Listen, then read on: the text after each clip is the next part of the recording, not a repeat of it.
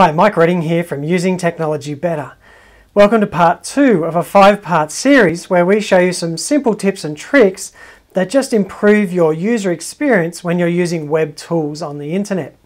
Now, in part 1 we had a look at the Edge browser, and there's some fantastic new features that you should really check out if you're working with students.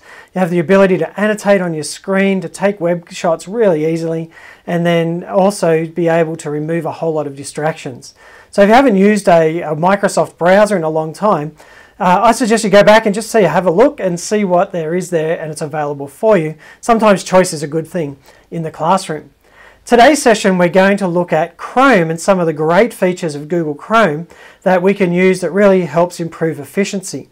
Now, there are some simple things that you can do to really improve the experience that you have on the internet. Now, one of those is when you're working with multiple tabs inside your Chrome browser, you have the ability to organize your tabs. So if you just simply click on your tab and drag it, you can see that I can rearrange the order of these tabs. So you might have a sequence that you want to work with your students, then you just order those tabs in that sequence, and then you would be right to go just clicking across. Sometimes what happens in the browser is we come to a tab and we accidentally click the X and we shut that tab down. What you can do is you can click on, just right click on a tab that's already open and just say reopened, close tab, and that tab will just reopen for you. So sometimes you do that and you go, oh no, I have to look through my history again. You don't really need to do that. Just simply right click, reopen, close tab. There's also another feature that you can use if you're using a tab that you need to go back to quite often, or that you would like to load every time that you open your Chrome browser. If you just right click on a tab and then from there you say I want to pin this tab, you'll notice that that tab shifts all the way to the left hand side of the screen. It becomes quite small, but it's just pinned there now. You can't actually shut it. So if you have some websites that you definitely don't want to shut by accident, that's a great way to be able to do that. You'll notice on this screen here that there are a whole lot of pictures, little buttons on this screen. These are called my Chrome web apps. And you also see there's a lot of icons sitting across the top here in my browser. They're my Chrome extensions.